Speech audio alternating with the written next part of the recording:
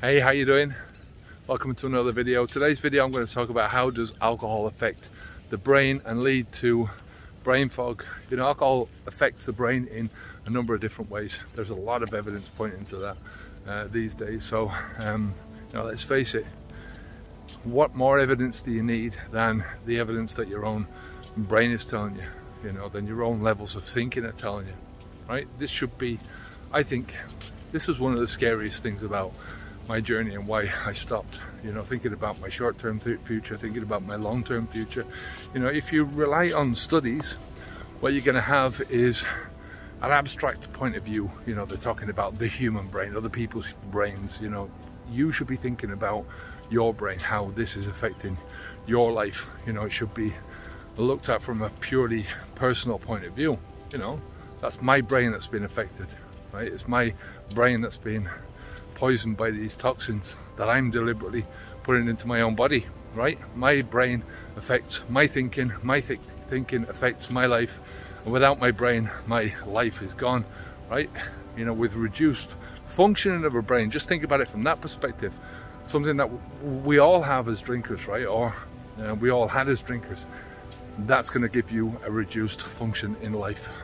Now, in this video, we're going to be talking about alcohol leading to brain fog. That's through a combination of different factors. When alcohol is consumed, it travels through the bloodstream and it quickly crosses that blood-brain barrier. Now think about the blood-brain barrier as a membrane that surrounds your brain and keeping out the sort of the bad stuff, the toxins and all that kind of crap that you don't want in there. Well, alcohol is part of that bad stuff, and unfortunately, it's one of those bad things that can get through neat, right? To use an alcohol term, it's not diluted in any way. So to put this into context, think about the last few years where you've been walking into a store, or you've been getting that alcohol gel on your hands to kill germs. I mean, is that something that you really want floating around in your brain? Once in the brain, alcohol can interfere with the normal functioning of your neurotransmitters. These are chemical messengers that allow your brain cells to communicate with each other.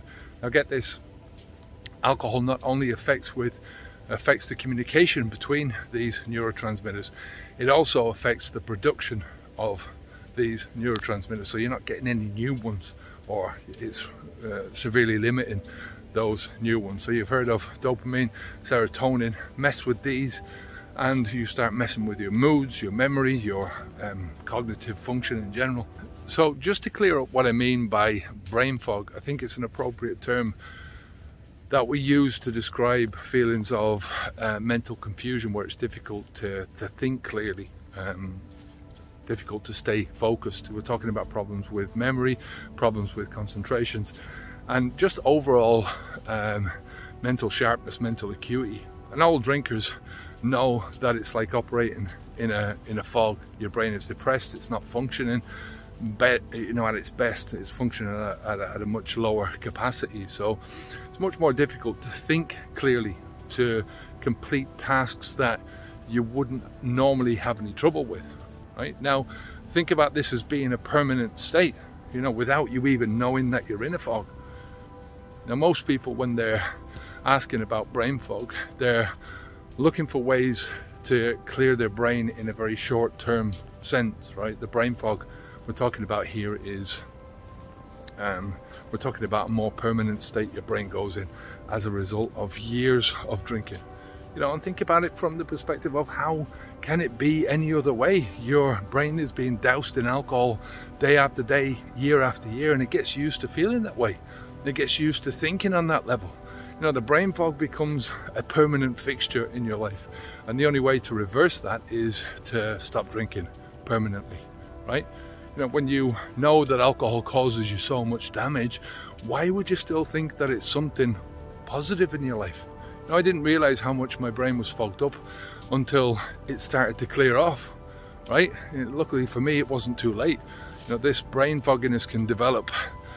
You can develop problems with your memory, cognitive function that you just can't fix anymore. So just think about it from that perspective. Now, before we go, if you want to support what we do here on YouTube, I'd appreciate if you consider supporting us on Patreon.